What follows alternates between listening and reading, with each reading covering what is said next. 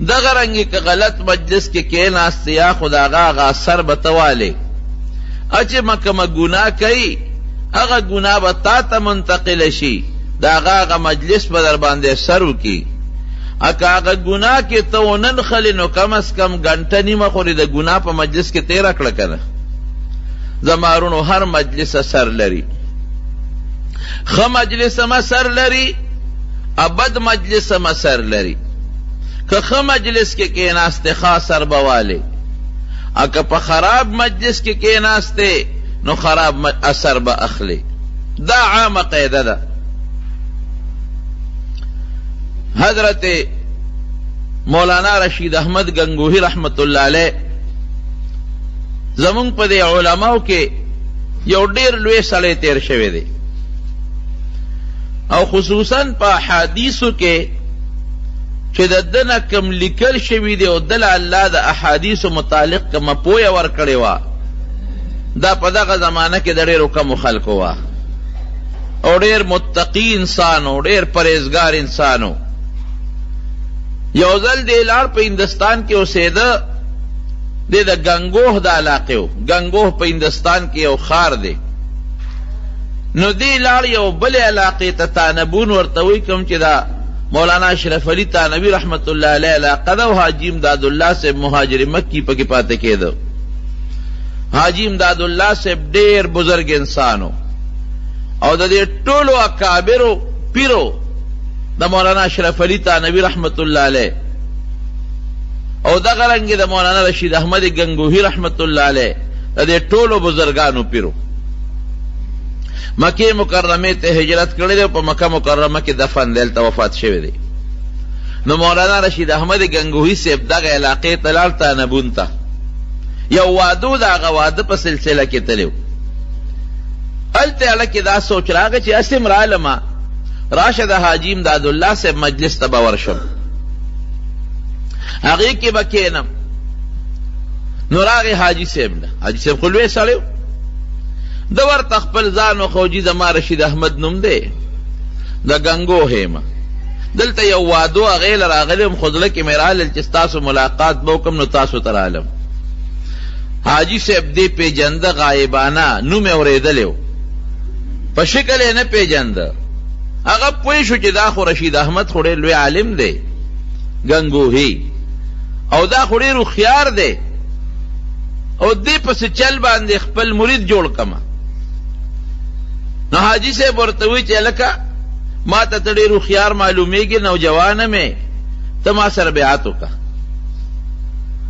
مولانا رشید احمد گنگوہی صاحب وایي چې اوس به څه کومه اخو مدرس ملا دی مدرس ملا به ذکرونه کوي اسکار به کوي او خپل کتاب به ګوري او که طالبانو ته سبق به ښیي وی دا مسله کې گیر شوم حاجی امداد الله صاحب ورته بیا وایي هلکه ما سره بیعت وکړه بیعت ښه دی مولانا رشید احمد صاحب ورته وایي صاحب په یو شرط به بیعت وکړم چې ګورې ذکر او اسکار به راته نه ښیې دغه قصې نشم کولی او که را باندې بار اچوې چې دونه به دا کلمه وي او دومره به دا وي او دومره به دا وي زه به طالبانو سبق ګورم او طالبانو ته به سبق ښیم که دا به ویم نو بیعت به وکړم خو په دې شرط دا به را سره وعده کوي چې نور به راته څه ټکي نه ښیې حاجي امداد الله صاحب ورته ډېره ښه ده بلکل دا منظور ده خو ته بیعت وکړه بیعت یې ورسره وکړه دا مریدان د دې خپلو پیرانو سره له لاس ورکړي او دوه درې ټکي ورته هغه وایي بیعت یې وکړه چې بیعت یې وکړه نو حاجي صاحب ورته وایي ګوره زه خو در باندې د وعدې مطابق اس بوج نه اچوم نه راته څه ذکر ښیم نه اسکار خو دا یو کار وکړه چې یو 3 ورځې مونږ سره دلته تېرې کړه ډېره ښه ده تېرې به کو 3 ورځې مونږ نه پسې ځي خو نورې قصې به راته نه کوې هېڅ هم درته نه ویم ډېری که ځان سره اوس چې پېشمني شو حاجي صاحب هم تهجد له پاسېد پېشمني نه مخکې او د هغه چې کوم مریدان و هغه هم پاسېدل اوس دی خو د ځان ورته کچه ښکاره شو دی په خپله وایي ځان راته شرمنده ښکاره شو چې دا ټول شیخان صوفیان پاسي تهجد کوي حاجي صاحب هم پاسي زه به ودېمه زه راشې زه به هم پکې پاسم نو اوس خو ګیرې یم نو پاسې تهجد یې وکړل وی د ناخوښۍ نه پاسېدم مړه مې نو او دا حقیقت هم دی کم سړی احادیثو کې راځي او زموږ علما هم لیکي چې کم سړی د احادیثو درس کوي او دې د اول شپې کتاب ګوري نو دې که خیر تهجد لپام نسینو پروا نشته. حضرت ابو هريره رضی الله عنه ته پیغمبر علیہ السلام وصیتونه کړو، وی ما ته خپل خلیل خپل دوست درې وصیت کړی دي. وی یو وصیت ادا کړی دی چې تر ماسختن منځو کې نو وی تر وختي کوو بیا د کېګا خیر تهجد لمه پاسه. ولی ځکه هغه به ټوله ورځ د پیغمبر علیہ السلام احادیث یادول او خلکو ته بیانول. وی دا ډېره اهمه خبره ده. تهجد نفل دی او دا استاد حدیث او درس او حدیث یادول او بل ته رسول فرض دی. د فرض او مرتبه د نفل نه زیاته ده. نو حاجی صاحب خودی بلدو چې خو فرض کوي، خو لري فرض سره ده نفلم بلدو. او د مولانا رشید احمد گنگوہی سے پدله کې دا پرتاو چې دا فرض را لډیر دي. وای چې خلق پاسې د لمنو خود شرم پاسې دم او داس مې کو تهجد به وکړل. او چې دویمه شپه شوه نو پړومبه شپه ډېر د ناخوښۍ نه پاسېدلم، چې دویمه شپه شوه بیا خلک تهجد له پاسېدل. نو ما مخکې نه ځان تیار کړو چې دا خو ډېره غټه رسوایي ده چې زو دې مو خلک دې پاسېدلي. نو بیا پاسېدم، بیا مې تهجد وکړل. نو په درېیمه شپه مې ورسره شوق پیدا شو، یاره واقعي دا سړی چې تهجد له پاسي او دغه وخت ټول خلک ودي او یو سړی الله ته ودرېږي، په دې خو الله ډېر خوشحالېږي. او نبی کریم صلی الله علیه وسلم فرمای وی الله د انسان په دې عمل ډېر زیات خوشحالېږي چې نور خلک ودي وته بیدار شي او دې الله ته سجده وکړي، منځ وکړي یا ورته وجاړي. وی په درېیمه شپه د زړه نه پاسېدم، په خوشحالۍ پاسېدم. سحر وختي حاجي صاحب له ورغلم، ورسره کېناستم. چې کېناستم حاجي صاحب ما ته وی چې ستا خو هغه 3 ورځې پوره شوې، اوس خوښه دې خپله ده که ځې نو درته لاړ شه. مې چې صاحب چې څه دېړه غوښتله دې را سره وکړله، اوس چېرته لاړ شم او تا زه ګیر کړم. ما ته خو ستا دا مجلس خوښ شو، دا ذکر و اذکار مې خوښ شو او دا د نیمې شپې پاسېدل مې ډېر خوښ شو. وی حاجي صاحب چې داسې کار دی چې ګوره زه په خپله واده ټینګ یم او باقي ستا خوښه ده. ما ورته چې نه صاحب راته اوس څه ښایه چې ستا څه مقصد او څه دې زړه کې و بس په هغې زه پوه شم راته وښایه. نو بیا ورته ذکر و اذکار وښول او د طریقت خاوند یې که او 40 ورځې نورې ده په خپله خوښه د حاجي صاحب سره تېرې کړې. او دا واحد مولانا رشید احمد گنگوہی دی چې 40 ورځې پس ولا حاجی امداد الله صاحب خلافت ورکړ.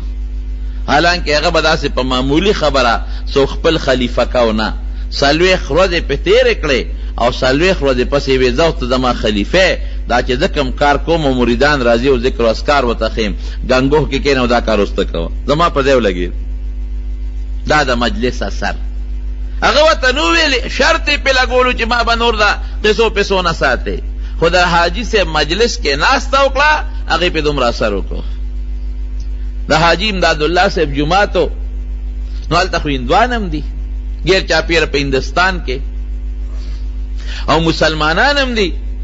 نو هغه د جومات سبیل له به دوبیان راتلل، دغلته په ګنګوه کې وي دوبیان ډېر اوسېدل. نو هغوی به هلته جامې انځلې، هغه دوبیانو څه به مسلمانانو څه به هندوانو. هغه سبیل نه به یې دا فایده اخېستله چې جامې به انځلې. وی چې کم نو اوس هم که ستاسو خیال دا دوبیان چې جامې وینځي نو دوی هغه جامې اوچتوي او د فرش لی رابروي، داسې اوچتوي یې سر سره یې تاوي او بیا رابروي، اوچتوي او رابروي یې. نو په دې باندې د صوبالي کار ته اخلي د هغه فرش نه. وی چې کم به پکې مسلمانان دوبیانو نو چې هغې به هغه جامه اوچتول او د فرش له به یې رابروله نو د خولې نه به یې ورسره دا اواز خته چې الا الله الا الله. جامې له به یې درز هم ورکو الا الله، درز به هم ورکو الا الله. دا ورته حاجي صاحب نو خو لږه جامې له درز ورکوئ تاسو سره الا الله وایې، خو د هغه د هغه ملګرو هغه نقشې ته به یې کتل چېرې دوی خو لګیا دي او دوی خو ذکر کوي لا اله الا الله لا اله الا الله، هر وخت لګیا دي. د هغې دونه اثر په دوبیانو شوی چې د جامې درز سره به یې د خولې نه په خپله الا الله وته. قسم دی په صحبت کې چې کومه فایده ده او کوم اثر دی، دا په کالج او په سکول او په مدرسو ویلو کې دونه نظر نه پیدا کېږي لکه صحبت کې چې څونه پیدا کېږي. یو قوم سره چې کېناستې د هغې اثر به در باندې کېږي. د یو قوم که خراب دی ورسره کېناستې خراب اثر به در باندې کېږي. دروغجنو سره چې کېناستې دروغ به وی، پوډریانو سره چې کېناستې 2-3 ورځې پس هیڅ قسمه چل د پوډرو مزده کوه 4-5 ورځې پس په خپله درنه پوډرې جوړېږي. جوارګرو سره چې کېناستې چې هغه لګي هغه جواري کوي 2-3 ورځې پس په خپله درنه جوارګر جوړېږي. او که د نیکانو سره ذاکرینو سره کېناستې طالبانو سره کېناستې خپله درنه طالب جوړېږي. ذاکرینو سره کېناستې خپله درنه ذاکر جوړېږي. حافظانو سره کېناستې او هغې لګي د قرآن شریف ذکر کوي د حفظ ذکر کوي د هغې صفت کوي په خپله درنه حافظ جوړېږي. زمارونو صحبت او مجلس بهترین اثر کوي. د حضور پاک خو ډېرې معجزې دي ما درته مخکې ذکر کړیم دي، لیکن علما لیکي چې هر یو صحابي د پیغمبر علیه السلام مستقله معجزه وه. او دا ولې وی کاڼې به نرم کې د چونې په دې بټۍ کې کاڼې وغورځوي نو چونه ترې جوړه شي. اوسپنه به نرمه کې کلکه اوسپنه ده خو چې د اور په بټۍ کې واچې او لږ یم اور ووی نو بیا خلک تاوی را تاوی الوارانې څونه تاوی را تاوی نو اوسپنه هم نرمولی شي. خو که انسان خراب شي د چا پلار هم نه شي سمولی. داسې ده که نه ده؟ پلار ورته لګي نصیحت کوي نه سمیږي، رور ورته لګي نصیحت کوي نه سمیږي، استاد ورته لګي نصیحت کوي نه سمیږي، گاونډي ورته لګي نصیحت کوي نه سمیږي، نه په والو سمیږي او نه په جیل سمیږي. دا دومره صحابه کرام چې د هغوی نه دا غټې غټې استې جوړې شوې، حالانکې دې خلکو مخکې لارې به شو کولې، زناګانې به یې کولې، لوڼه به یې جمدی خښولې، بوتانو ته به سجدې کولې، خو دا دومره لوی استې ته په څه جوړې شوې؟ دا صرف د حضور پاک په صحبت باندې ګورې. او صحابي م ورته په دې وجه وایي چې دوی د نبي کریم صلی الله علیه وسلم سره صحبت کړی، هغې صحبت ته استې جوړې کړې. حضرت مصعب ابن عمیر رضی الله عنه داسې ژوند یې تېر کړی په مکه مکرمه کې چې سحر به یو جوړه و ماښام به بله جوړه وه، او چې یو جوړه به یو ځل واغوسته بیا به یې دوباره هغه نه اچوله. او پس هغه زمانه کې په 40,000 او په 50,000 روپۍ یو جوړه به یې اخېسته، په درهم د هغې نه بله پیسې جوړېږي. اوس هم داسې قیمتي جوړې شته. په مکه مکرمه کې یو ملګري بوتلم یو دکان ته، وی راځه سیل د باندې وکړم. یو دکان ته بوتلم د جامو دکانو، وی دا عرب چې ودونه کوي دلته او خصوصا ښځې ودی نو د دې دکان نه هغه ښځې جامې اخلي. په شیشو کې پکې قسم قسم جامې وي، مې لکه دا په څونه څونه پیسو کېږي. وی دې کې داسې جوړې شته چې هغه په 50,000 ریالم کېږي، په 60,000 ریالم کېږي، په 1,00,000 ریالم کېږي. 1,00,000 ریال نه 2,50,000 روپۍ جوړېږي. داسې قیمتي جوړې پکې شته. او دا عرب چې ودونه کوي نو دا جامې اخلي، چې کم مالداران یې خو په خپل اخلي، او چې کم پکې د وسې نه کېږي نو په کرۍ دا جوړه اخلي. د هغې کرۍ ورکوي د 5 ورځو یا د 7 ورځو یا 8 ورځو. خو دې جوړه کې به خامخا ښځه ودېږي چې عربي ښځه ودېږي. نو چې ما هغه جوړې ته وکتل مې لکه دا خو ډېر ما ته وې دا دونه درنه ده، د سرو زرو کار پې شوی دی او غمي پکې لګېدلې دي چې دې سره 2-3 خادمانې وي او نوکرانې وي، هغې ورسره دا جامې اوچتې کړي. مې خدای دې بېخ د جوړې وباسي چې په 2-3 کسې ورسره لستوڼې نیولي او په 2-3 کسې ورسره لمنې نیولي، ولې د ګرځولو یې نه زمونږ بشیر یې نه شي اوچتولی. نو داسې غټې غټې درنې درنې جوړې اوس هم شته. نو مصعب ابن عمیر رضی الله عنه به دغسې قیمتي جامې اچولې، سار یو ماښام بل، او په مخ باندې به لسام روبن اویزان کړی و. داسې ځان یې پاک دامن ساته چې زما په مخ ګرد و غبار او خوره پرې ونه ځي، لکه زنانه چې څنګه په مخ روبن ګرځي، او زما په مخ چې ته د غلط سړي نظر پرې ونه ځي. او چې کومه جامه به یو ځل واغوسته بیا به خیراتي ورکوله به دوباره نه اغوسته. مالدار هم ډېر او پلار ته هم ډېر خوښ او ډېر خشته مزېدارې جوړې به یې چولې. چې کله مسلمان شو اسلام یې راوړو او د حضور پاک سره هجرت یې وکړ. یو ځل په لاره باندې روان و، نبي علیه السلام په مسجد نبوي مبارک کې ناست دی چې مصعب ابن عمیر ته وجړل نو وکتل نو حضور پاک په جړا شو. چا ورته وی د الله رسول ولې دی وجړل؟ وی د مصعب هغه د اسلام نه مخکې حالت ته مې وکتل او د اسلام نه پس د حالت ته مې وکتل، نو جړه راله. د اسلام نه مخکې به د څونه قیمتي جامې چولې او یو جوړه چې به یو ځل واچوله دوباره به نه چوله، او دا دې ورشه وګورئ نو اوس یې صادر ته او کمیس ته غټې غټې ټوټې لګېدلې دي، غټې غټې ټوټې یې ورته پستن ګنډلې وې، او یې دې مخ ته وګوره د خاورو ډک، او لاسونو ته وګوره د دوړو ډک، او خپو ته وګوره د خاورو ډک. د اسلام نه مخکې حال ته اوس حال ته وګوره، وی په دې جړه راله.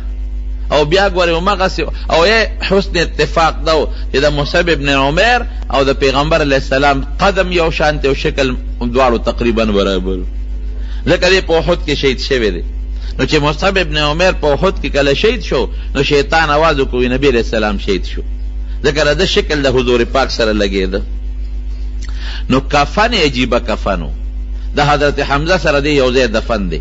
3 صحابه په احد کې یو ځای کې دفن دي، دیوال ته تاو دی، نور جدا دفن دی او دا 3 یو ځای دي. په هغې کې یو حضرت حمزه رضی الله عنه دی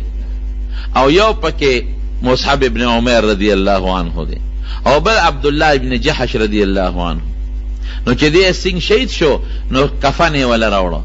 نو دومره کفن نو چې دې پکې پټ شي. یو صادر د پیدا شو د غریب، نو که هغه صادر به ولا خپو ته راښکه نو سر به بربنډېده،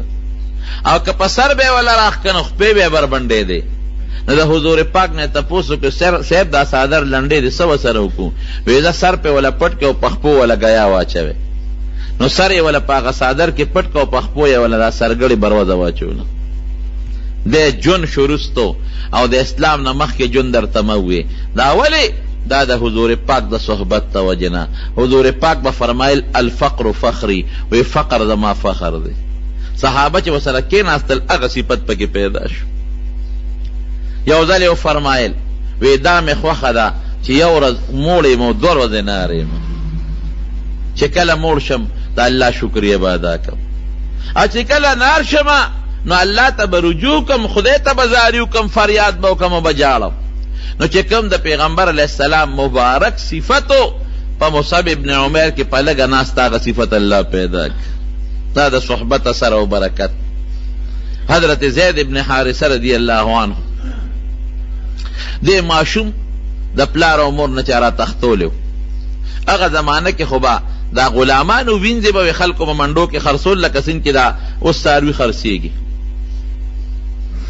نو دی غلام نو خو چا د پلار نه راوتښته او خرڅ یې که، بل په بل خرڅ که، بل په بل خرڅ که. اخره کې حضرت خدیجه حضرت حکیم ابن حزام واغشت، هغې حضرت خدیجه رضی الله تعالی عنها ته وبخه، او حضرت خدیجه رضی الله عنها نبی علیہ السلام مبارک ته وبخه. ډېرې خشته او خوبصورت او نوجوانه لکه مور یې هلته ورپسې به جړل، او دومره جړا به یې مور کوله ځکه خدای یې د داسې حالت نه مسلمان وساتي. سخت حالت دی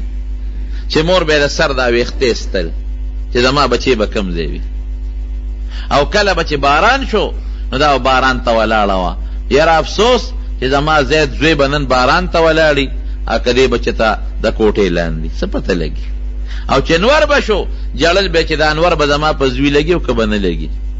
او کله به داسې خپل علاقې ته ووته نو په غرونو به غریبه ګرځېده او چغې به یې والې. چېرته مکې مکرمې ته د دې د علاقې خلک راغلي وو حج له، دا زید یې ولیده. تپوس یې ته وکړه هلکه ستا زید خو نوم نه دی؟ وی دی. وی د حارثه زوی خو نه؟ وی یم. وی تا پسې خو د مور د سر ویښتو بس او جاړي، او قوم در پسې پریشانه دی، دا کوم ځای کې دلته کې د چا غلامې؟ د ورته د نبی علیہ السلام مبارک نوم واغشت، د د هغه غلامې. بس دی خو پوه شو چې واپس لاړل، پلار ته یې وله ووي چې زیری به در باندې. ولې؟ وی ستاسو هغه زوی مونږ پیدا کړ. کوم ځای دی؟ وی په مکه کې دی. چا سره دی؟ د فلانکي سړي سره دی. هغې د هغه ځای نه صاحبه بلا تحفې تحایف را واغشتل او رالل نبی کریم صلی الله علیه وسلم کېناستل، خو دا زید ابن حارثه دغه وخت کې نشته. نو دوی د پیغمبر علیه السلام صفتونه شروع کړل چې تاسو ډېر ښه خلک یې، او ځکه اوس تبع ده ورته، تاسو بنو هاشم یې، او تاسو خلکو سره ډېرې ښېګړې کوئ، او تاسو د اجیانو خدمت کوئ، او نیکان خلق کې. حضور پاک وتو فرمایل مقصد راته وای څه چل دی؟ وی زمونږ یو بچی دی او زمونږ نه چا تختول دی او خرڅ کړی دی او هغه ماشوم تاله راغلی دی. مونږ راغلی یو هر څومره پیسې چې غواړې مونږ درکو، خو مونږ له زمونږ دا بچی راکړه. مور ورپسې جاړي او چې مور یې د پسې کم شیرونه جوړ کړي هغه یې ورته ووي د مور یې دا شیرونه جوړ کړي دي او د سر ویښته ورپسې وباسي، دی د سر ویښته دي د مور. حضور پاک مبارک ورته فرمایي وی ګوره مونږ رښتیا خبرې کوو، دروغ نه وایو. وی زه هغه هلک راغواړم که واقعي ستاسو بچی وي نو که زه ورته ووایم او تاسو سره ته نو بلکل بې پیسو ستاسو دی، 1 روپۍ دنه نه غواړم، تاسو بچی دي زه در سره. خو ګورې که ته نه نو په زور به یې نه بوځې. مونږ بنو هاشم هغه قوم یو چې زمونږ نه څوک ځي نه نو په زور یې نه شړو. ترې خوشحاله شو، وی دا خو ډېره ښه خبره ده. هغه وی که مونږ یې ولیدو او بیا د پلار او د مور دا جړا ورته ووایو نو دی به چېرته پاتې کېږي، دی به خامخا را سره ځي. نبی علیہ السلام زید ابن حارثه رضی الله عنه راوغوښت، کېنو بچې دا پیژنې؟ وی او دا څوک دی؟ وی دا مې جتره دی. دا بل څوک دی؟ ولې څه نه بل څوک یې په بانه بونه دي؟ دا مې رور دی. ښه بچې دا تا پسې راغلی دی او تا بوتلل غواړي، زما د طرف نه درته بې پیسو اجازت دی که ته ځې ورسره لاړ شي. مور در پسې خفه ده او در پسې شیرونه وای او ټوله شپه در پسې دروازې جاړي، نو ته دوی سره لاړ شه. حضرت زید ابن حارثه چې دا خبرې واورېدې په ژړا شو. وی ما شړې؟ وی نه شړم خو دې نه، خو تره دې دی، رور دې دی او در پسې مور جاړي. وی نه زه نه ځم.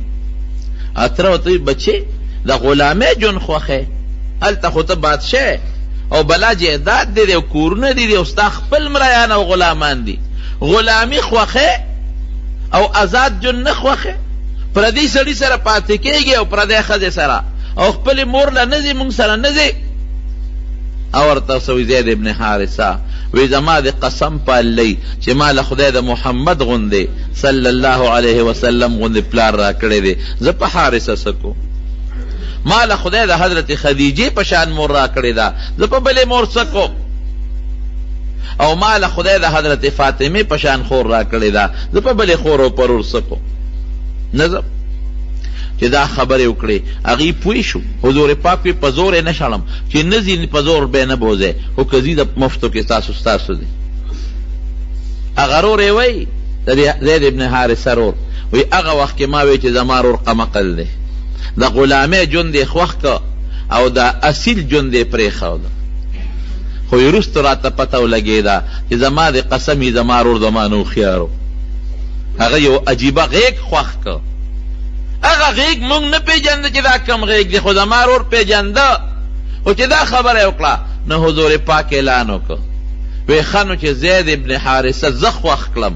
او ما ته خپل پلار وی نو د نن نه پس به زید ته د حارثه زوی نه وایې، نن نه پس دې زما بچی شو، داسې به وایي چې زید ابن محمد، زید د محمد زوی صلی الله علیه وسلم، په دا زما بچی شو. د دې نه لوی انعام بل کېدی شي؟ دا ولې؟ دا خو پیغمبر علیه السلام ورته نه ویلي چې بچی مور سره به نه ځې او پلار له به نه ځې او ورور سره به نه ځې، دا چل یې ورته نه ښولې. دا د حضور پاک هغه غیږ او هغه صحبت په هغه کې دا اثر پیدا کړ او د حضور پاک هغه اخلاقو په کې دا اثر پیدا کړ. دا د هغې هغه صحبتو او د هغې هغه اخلاقو چې دا اثر یې په کې پیدا کړ. نو بیا به نبي علیه السلام وی دا زید ابن محمد دی، زما نوم به ورسره علی زید د محمد زوی صلی الله علیه وسلم. بیا وروسته قرآن شریف کې یو آیت نازل شو، ادعوهم لآبائهم، چې پردي بچي خپل بچي مه ګرځوئ، دا ګناه ده. اوس هم بعض انسان پردي بچي راوالي دا زما بچی دی، نه پردي بچي هسې که ورته د مینې نه بچی ویلی شي او مستقل به ستا بچي ني، نه ستا نه میراث وړی شي او نه تې ته میراث وړی شي او ستا د ښځې به تې باقاعده ستري، ځکه چې پردی انسان دی. نو به هر کیفه دا د هغه محبت او مینه و او یا د حضور پاک و سره دی نه پس څونه مینه شوه، خپل بچی یې کو او بیا ورته ام ایمن په نکاح کړه او د هغې نه بچی پیدا شو اسامه. هغه اسامه د دې زید دا زوی د حضور پاک څونه خوښ و. یو ځل پیغمبر علیه السلام دغه اسامه ځان سره دلته کېنولی ماشوم بچی ری او درنګ نه تور زیات خشتو دی تور نو قڼې را بېدلې وې خپلو مبارکو لاسونو وله پوزه پاکه کړه او عایشې ته وی عایشې صدیقې احبیه فإني احبه وی دې اسامه سره مینه کوه ګوره دا زما ډېر خوښ دی دا د غلام بچی دونه د حضور پاک ور سره مینه و دونه محبت او په هغې کې چې دا کوم اثر پیدا شو دا د څه د وجې نه دا د حضور پاک د هغه مجلس او د هغه صحبت د وجې نه نه په کالج کې سبق ویلی او نه په سکول کې او نه په هغه زمانه کې مدرسه و چې په هغه مدرسه کې داخل کړی صحبت ډېر لوی اثر لري یو مثال دله درکوم که یو سړی د کافرو دا ګولۍ راوالي ګوره بېجان شی دی دا سپینې ګولۍ بازار کې چې خرڅېږي او دا په صندوق کې کېږي نو صندوق کې د هغه جامو نه د هغه ګولۍ په شان بوی ځي که نه ځي ګوره اثر کوي یا ګلاب ته راواله او د جیب کې واچوه او بیا یو غنټه پس د ګلاب هغه ګل لرې کا پاڼې هم د جیب نه وغورځوه نو د جیب نه به د ګلاب په خوشبویي ځي که به نه ځي نو کوم شي کې چې روح نشته بېجان شی دی د هغې صحبت اثر کوي نو جاندار انسان سره چې کېناستی د هغه صحبت به ولې اثر نه کوي که لږه غوندې بدبویي دې راواغېشته لږه غوندې سوټه او په دې جیب کې دې کېښوده او بیا دې هم غورځوله د جیب نه به د هغه سوټې بینځي که به نه ځي نو نجس انسان او پلیت انسان او غلط انسان چې هغه د سره خوا کې کېناسته نو د هغه صحبت به ولې اثر نه کوي دا اثرات دي رونو ګورئ نو صحابو ته خبره مې دې پورې کوله چې صحابو ته صحابه ولې وایي د حضور پاک صحبت اختیار کړی د دې وجې نه د نبي علیه السلام مبارک اثر پې شوی دی چې هغې کې کوم صفات و هغه الله په صحابو کې پیدا کړل او کومو خلکو چې د ابوجهل او د دې غلطو خلکو سره ناسته کړې ده هغې کې بیا هغه صفت د رسول الله مبارک نه دی پیدا شوی بلکل ابو طالب د وفات په وخت کې چې کوم وخت مري حالانکه ردې نه مخکې شعرونه ویلي دي ولقد علمت بأن دین محمد من خیر ادیان البریة دینا وی ما ته ښه یقین دی او ښه راته پته ده چې د محمد صلی الله علیه وسلم دین دا په ټولو دینونو کې بهتر دین دی خو چې کوم وخت کې مري نو یو طرف ته ابوجهل ناست دی بل طرف ته د مکې نور کافران ناست دي او رسول الله مبارک ولا راغله د خطره دی وی کاکا جی یو کلمه درته ښیم دا ووایه او که دا دې ووی نو د خدای په دربار کې احاج لک بها عند الله زه به د خدای په دربار کې ستا دپاره الله سره بیا دلایل پیش کوم او جګړې به کوم خو ګورې که دا کلمه دې ونه وې کاکا زه دې بیا د خدای نه نشم خلاصولی دغه وخت کې ابوجهل ورته څه وایي ابو طالبه اترغب عن ملت آبائک د پلار نیکه دین پرېږدې ته څه کې ګوره که دغه وخت کې دا کافر ته ګیر چاپېره نه وې ته ممکن ده چې خدای مسلمان کړی وي خو دا کافر ته ګیر چاپېره ته و د هغې صحبت په اثر وکړو بار بار ورته رسول الله مبارک فرمایي چې ګورې مه کوه او دا وړه غوندې کلمه را دا در کوم ده ووایه اخر وخت کې هغې ورته څه وایي اترغب عن ملت آبائک د خپل پلار او نیکه دین نه یې راس کې ادې نه دې خوښ د هغې نه اوړې اخیري الفاظ د ابو طالب په خولې ده چې علی دین آبائی چې د خپل پلار نیکه عبدالمطلب او د پلار نیکه په دین یم بل دین نه قبلو او هغې کې ته وتله ګوره دا د هغه ځنکدن وخت کې د هغه خراب مجلس اثر و نبی کریم صلی الله علیه وسلم او فرماین وی دا هغې پورې به د الله په دربار کې تاله د بخنې دعا غواړم تر څو چې د خپل خدای منې کړی نه نو قرآن شریف کې رب العالمین بیا آیاتونه نازل کړل ما کان لنبی ان یستغفروا ما كان للنبي والذين آمنوا ان يستغفروا للمشركين ولو كانوا اولي قربا چې پیغمبر وي او که مسلمانانی که د هغې تره پلار رور رشتهدار کافر مړ شو د بخنې سوال به وله نه کوي د بخنې سوال به نه کوي د کافر دپاره نو بیا پیغمبر علیه السلام د هغه دپاره د بخنې سوال پرېښود خبره مې دې پورې کوله چې دا د ځنکدن په وخت کې هغه خراب صحبت هغه غلط مجلس دا بچی چې کله خراب شي رونو دا پلار ورته وایي چې پوډر وسکه، چې د پلار زوی ته وایي چې پوډر وسکه، چې د پلار بزوی ته وایي چې جواری کوه، چې د پلار بزوی ته وایي چې فلمونه ګوره، چې د پلار بزوی ته وایي چې زناکاری کوه، چې د مور به ورته وایي. دا رسره وجه نه دا بچې په دا ګناه کې مبتلا کېږي. دا د غلط مجلس ته وجه. پلار خو چاته نه وایي، پلار خو په دې خفه کېږي چې زما زوی ولې بد عمله دی، دا ولې لوپر دی، دا ولې جوارګر دی، او دا ولې پوډري دی، او دا ولې شرابي دی. په دې خو پلار خفه کېږي، مور خو یې خفه کېږي. دا دغه غلط مجلس ته وجه ده. که ښه مجلس کې د بچې کېناو، د قرآن د ماشومانو سره د کېناو، د حدیث د طالبانو سره د کېناو، د حافظانو سره د کېناو، د صالحینو د نیکانو خلقو سره د کېناو، هغه اثر به پکې پیدا کېږي. اگه پړې دې په ور واچو پروا نه ساتي او هغه یو ځای بل ځای غلطو خلقو سره په غلط مجلس کې کېني، نو مدرسې ته اجازه نشته، په خپله پکې هغه اثر پیدا کېږي. په هندوستان کې یو ډېر لوی بزرګ تېر شوی دی، خواجه باقي بالله رحمت الله علیه، ډېر لوی بزرګ و خواجه صاحب. اوس هم خلک ځي وایي د خواجه صاحب قبر لزو، پاکستان نه خلک دومره لوی بزرګ و چې 99 څلور نیمې شلې زره خلک خو صرف هغه دی چې د په لاس باندې بذات هغه هندوان او سیکان دي چې د په لاس یې بیعت کړي دي او مسلمانان شوي دي. د شاګردانو په لاس بیعت خو پرېږده، خو د دنیا دي. هندوان هم د هغه قبر له راځي، اوس هم سیکان هم قبر له راځي.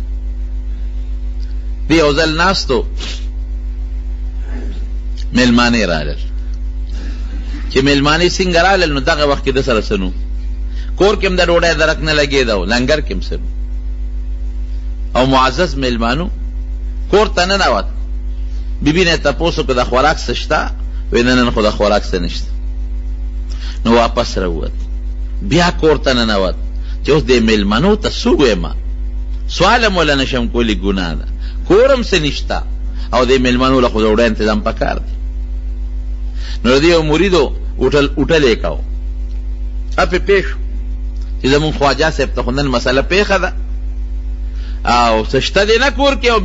مېلمانې راغلي دي. نو دا اوټل والا نیغ لاړ خپل اوټل ته، هغه خو مېلمانه وکتل چې دومره مېلمانه دي. یو خشته خوانچه تیاره کړه او په هغې کې قسم قسم خوراکونه کېښودل او د پاسه پې کپړه واچول او خواجه صاحب کری کور ته ولېږله. داسې هم نه کوي چې مجلس ته راوړي، بیا خو پې د دې اوټل والا نوم کېږي. پرېږده چې خواجه صاحب یې په خپله راوړي چې د هغه عزت برابر شي. هوښیار سړی بیا هم هوښیار وي. هغه خوانچه غونډه یوړه، خواجه صاحب کری کېښوده، راغې خواجه صاحب ته کېناسته، وی حضرت تاسو د کور ته ورشئ.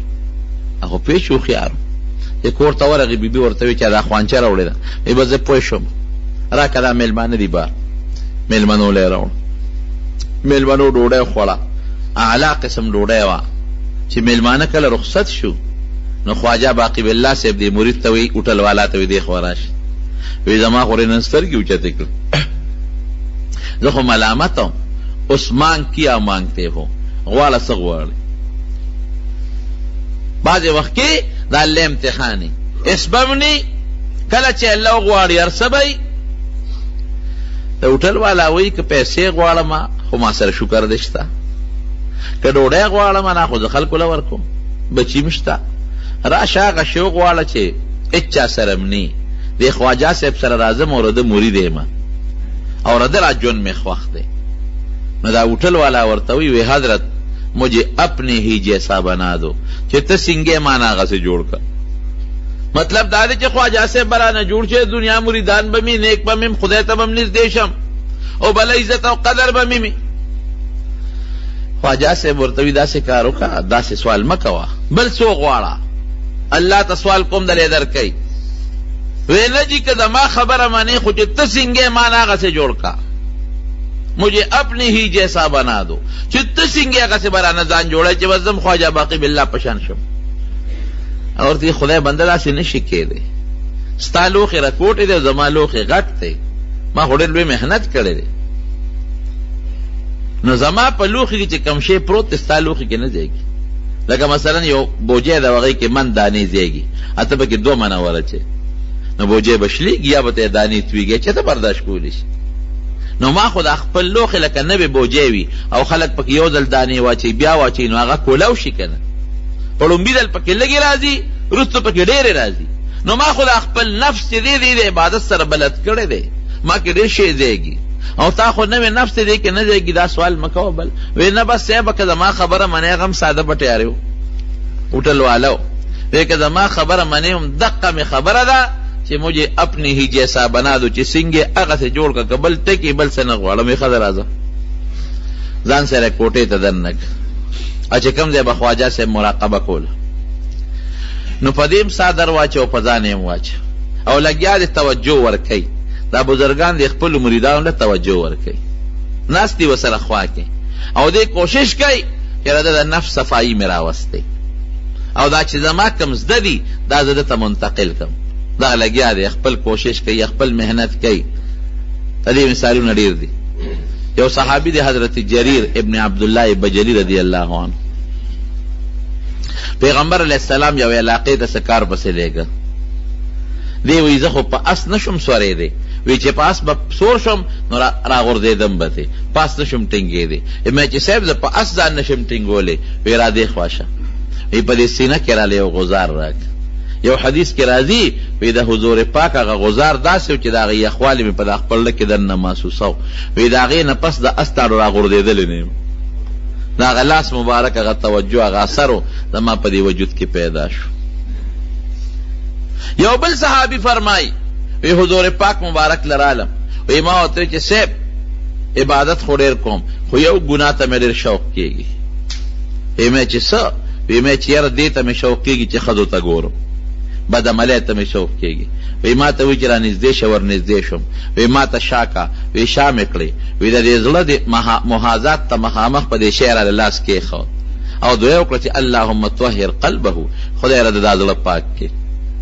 وی د حضور پاک د لاس مبارک هغه یخوالی مې په دا زړه د پاسه محسوس کړ او د هغه لاس مبارک کې دا اثر و چې بیا به دې په لاره تېرېده نو پورته به یې نه کتل خلکو به ورته ویل لږ بره وګوره درزو نه خورې وی خپلې ښځې پردی ښځې خو څه کوي چې خپلې ښځې ته مې توجه ختمه شوه دا یو اثر یې رونو د پیغمبر زیات دي د نیکانو لږ کمې نو خواجه باقي بالله صاحب ځان سره هغه مرید هوټل والا کوټې ته دننه څادر یې په ځان هم واچو په دې هم واچو او کوشش کوي چې د د باطن صفایي راولي خپله توجه پې ورغورځوي قاري طیب صاحب دا خبره لیکلې وی دونه توجه یې پې واچوله او دونه زور یې د هوټل والا له ورکو چې د هوټل والا باطن څه کې دننه ظاهر شکل هم د خواجه صاحب په شانتې وګرځي یو شان شو دا هغه اتحادي نسبتي یو شان شو چې یو شان شو اوس د کوټې نه بار راووتل بار نور مریدان ناست دي شکلونه خو یو شان دي مریدان وی دا پس په لانجه وړېدو چې زمونږ هغه اصلي پور پکې کم دی هغه هوټل والا پکې کم دی شکلونه خو یو شان دي مونږ به خپل پیر او دا خپل ملګري هوټل والا پسې پیژنو یو مرید هوښیار هغه وی دا ښي طرف ته زمونږ پیر صاحب دی او دا بل هوټل والا دی وی ته پسې پیژنې وی ګوره دا پیر صاحب سم برابر روان دی او هوټل والا داسې داسې کېږي لکه چا په سر چې 15 منه بار ایښو دي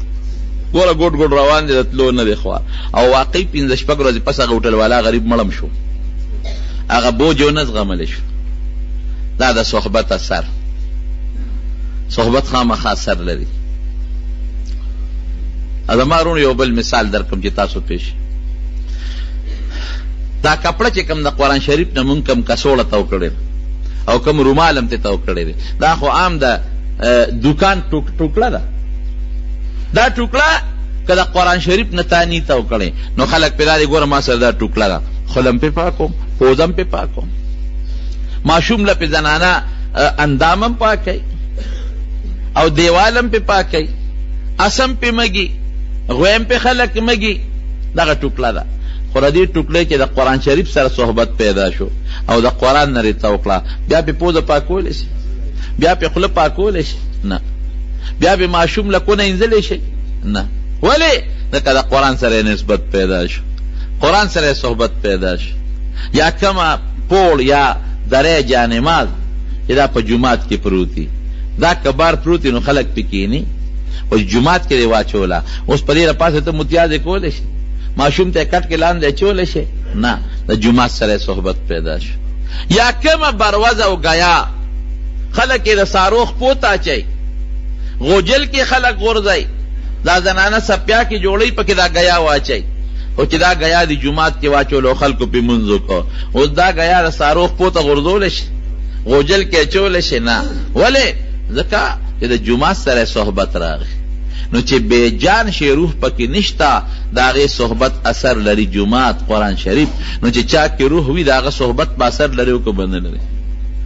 ته یو مثال مې دل درک حضرت مالک ابن دینار رحمت الله علیه یو مجوسی سره یو ځل سره مقابله رااله ا مجوسی وی دا اور عبادت کوم مالک ابن دینار ورتوی دا اور عبادت مکه دا خدای وکا وی نه نه دا دې اور کوم ولیکه وی ځان وسره بلدوم وی د شپې تاویا کاله خو به وسره ځان بلد کړي عبادت ته ولو کو اوس پکې سومنډه چې رسودای کنه نو سپیره کوس تم لاس ودای نورستو باندې څنګه بیا پری دي ا مجوسی مخیارو وی تر چې عبادت کې وی زره دې اور د مالک نو دا د چا په اختیار کې دی ودا د اور د الله په اختیار کې دی نو تم پکې لاسو منډه کړ هغه الله ته و چې دا اور در باندې یخ کی کړ ډېر اخر فیصله پدې شو بادشاہ په دربار کې چې دواړه بلاس په اور کې منډو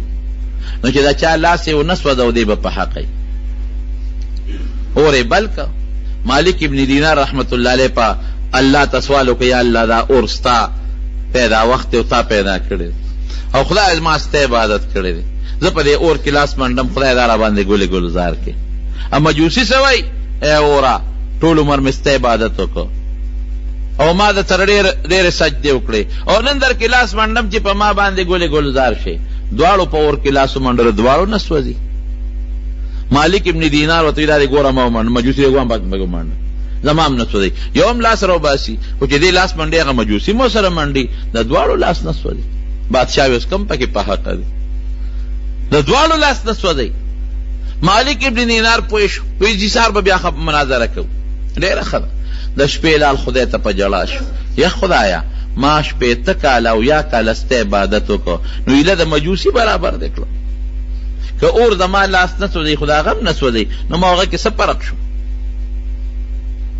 مولوی صاحب خدای پاک وبخي هغه راته درس کې یو خبره کول